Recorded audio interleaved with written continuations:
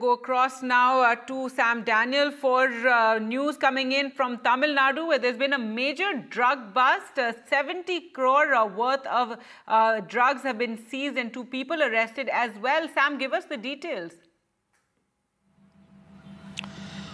Well, the Narcotics Control Bureau authorities, Gargi, had intercepted a suspicious person at the Kilambakam bus terminus outside Chennai, possessing around 5 kilos of this particular drug, and based on interrogation that led to the busting of a go-down outside Chennai, where another close to a kilo of this particular drug was concealed, and police have so far arrested 3 people.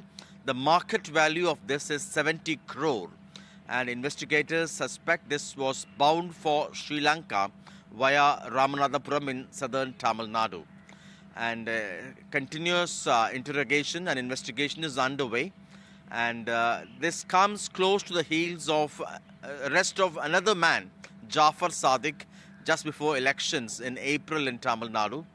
He is suspected to have smuggled out of India around 2,000 crore drugs. And at that time, the DMK had expelled him from the party, since he happened to be a member of the party.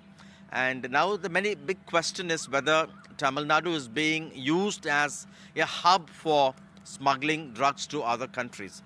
And in that sense, the investigation becomes very important. And as far as this particular case is concerned, police say it's a huge haul, 70 crore worth of drugs meant to be shipped to Sri Lanka, recovered, seized, and interrogation underway.